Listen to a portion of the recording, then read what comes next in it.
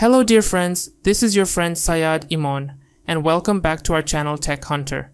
In today's video, I'm going to show you how to install and uninstall the Grok chatbot on your Windows 11 PC.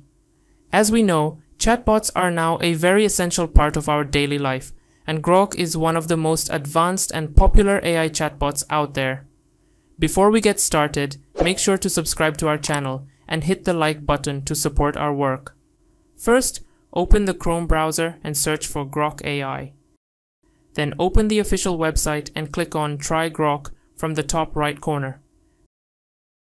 Now click on Sign In, then log in with Google, and choose your Gmail account to continue.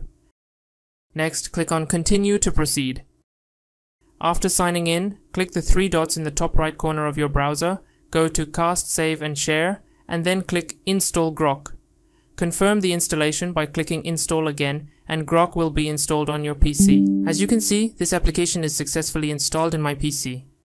To uninstall it, open the Grok app, click on the three dots again, select Uninstall Grok, check the box, and click Uninstall. That's it.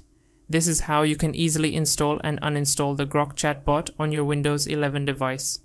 If you found this video helpful, don't forget to like, comment, and share. Thanks for watching. I'll see you in the next video. Subscribe our channel and press the bell icon. Never miss an update from Tech Hunter.